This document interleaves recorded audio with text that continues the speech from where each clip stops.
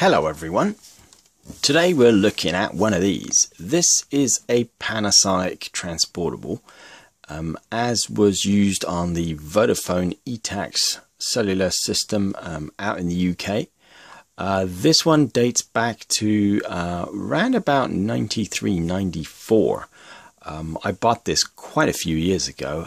This was an old friend of mine's, and he used this for a couple of years, certainly quite a few years. So it's in pretty bad state from a collector's point of view. Of course, over time the cord has grayed out a little from the dryness in the air. So that's kind of unfortunate. But the rest of the phone is in okay state. The trick with these on the antenna though is if you want to turn the antenna, you need to pull them so that you can actually twist it. This one's a bit hard. No, actually you need to push it so you can rotate the thing freely and then it latches in at the angle that you want. Something which the owner of that phone didn't know, because I'll show you that in a minute.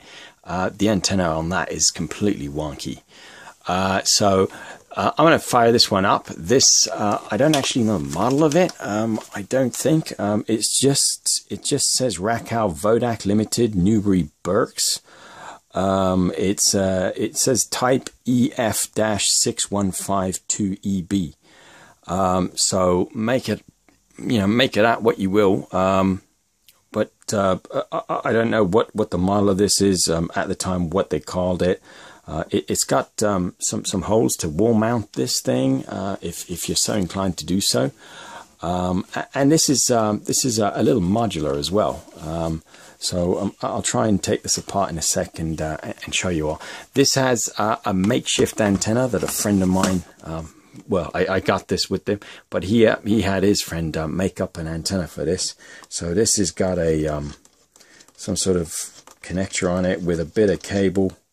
I guess, what is that? That's is that an F type? No, that ain't an F. That's a TMC or it ain't a BNC.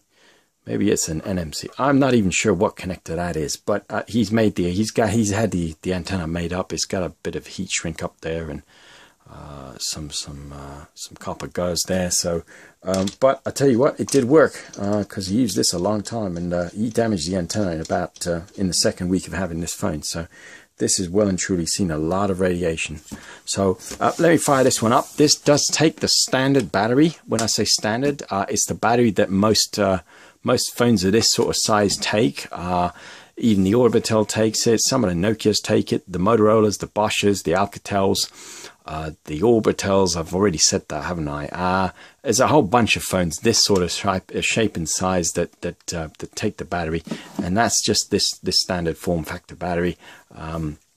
This is a 2000 milliamp hour battery, and this baby slots right in. With a bit of luck, this should come to life. Now, unfortunately, the screen's got a little bit of a black rot, what I call black rot. It's the LCD starting to leak. So let's go ahead and fire this one up. There we go. I'm going to drop this though because it is quite heavy, and what you need to do on these is there's a little latch to get the handset off. There's a little latch, so you press that and you lift the handset. The original number for this was 0836 740 416. I guess if you owned one of these, well, I know who owned it, so his phone's now famous on YouTube. So the only thing you got when this was actually on was the power. I don't actually think there was a service level meter on this phone. Certainly not one that I can tell. And what's interesting to note about this phone is it ain't even got a menu button. So it's just got lock, last, and alert. And I'm not even sure how you would select that, because there's no shift button, is there? So you got store, select, recall, mute. Presumably that's check.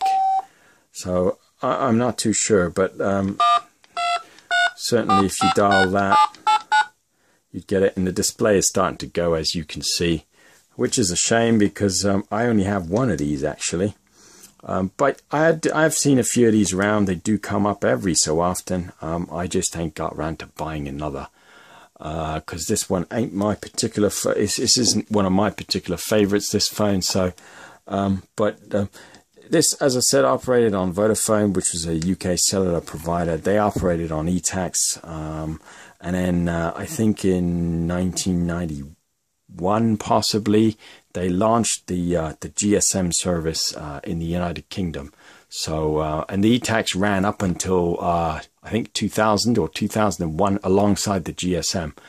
And this was purely for use on ETACS, because this is old school analog technology. So I can't really place a test card with this or do anything with it, really. I'm going to try and see if I can recall a number out of it, but with the screen not working, let's have a look. Recall 3. Does that bring up anything? No. Recall 4. I guess not. Let's see if we can get the last number dialed. Nope. Recall send. Nope.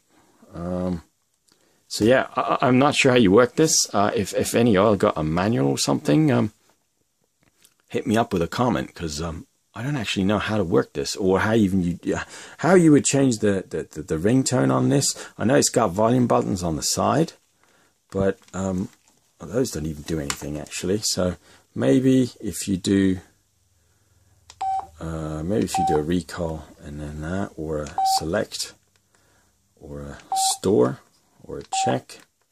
Nope. Mute. Nope. So I don't actually know how you would even use the side volume. Maybe that's just the earpiece, not for the ringer itself.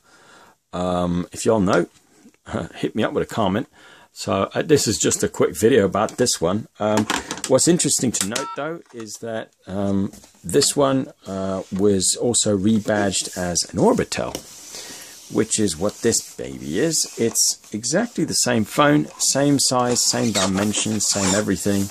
In fact, you could take the plug off this guy, if I can get it out, and the plug off this guy, and interchange the handsets even. These are quite tight fit, but just to show you, the connections are the same, connectors all the same, and these phones are pretty much identical. So the receiver's the same. In fact, you guys got, well, I didn't show you this on this phone. You got an external, a little rubber thing which covers a connector for some sort of external accessory connection, and also on this side y'all got the I know that looks like an RF connector actually. That don't even look like a charger.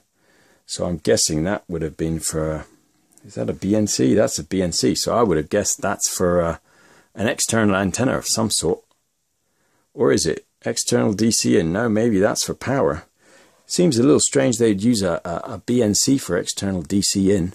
That's what the little rubber grommet on that says. So I'll take that as gospel. So steal the battery out of this one and quickly fire up the other one. Let me plug the handset back in. Like I said, this is a rebadge of Orbitel, and I'm not too sure if Panasonic made these or Orbitel. I'm guessing Panasonic, because I do have another one very similar to this, not the same model, but a little bit smaller actually. So Panasonic did make phones at the time. The only other Orbitel I have, actually I have two other Orbitels, and they both came out much later than this, because this is still old analog. The Orbitel that I do have actually is, they're both GSM, and they're actually similar size to this, believe it or not, and they take this battery as well. So these battery packs are real common, but these are expensive. These are about, I'd say about $45–50 plus another $20 to ship, I think. Certainly this is a 2014 battery that I bought a few months ago, and it does hold charge real well. So let me put the receiver back in the socket, and I'm not even sure this one powers up. I've not tried it, so we'll hopefully check that out. Now you'll see the buttons are exactly the same. Just to give you a quick comparison, the button layout's exactly identical. Even the lock last and alert is the same on these. It's just in tiny writing, so it is pretty much the same phone. I did say the antenna on this was pretty wonky, even though it's got instructions on how to manipulate it.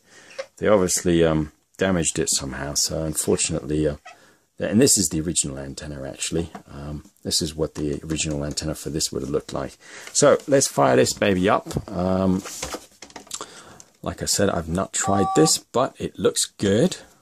So let me quickly undo that just to show y'all.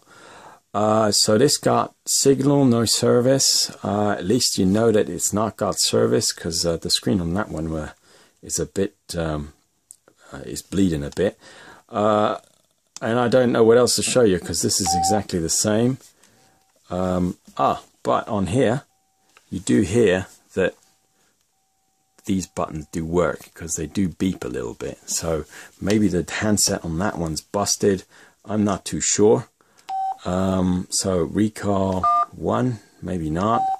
RACAL 5, maybe this doesn't have any numbers in it. I'm not too sure. Check RACAL. Maybe not then. What happens if we do 999?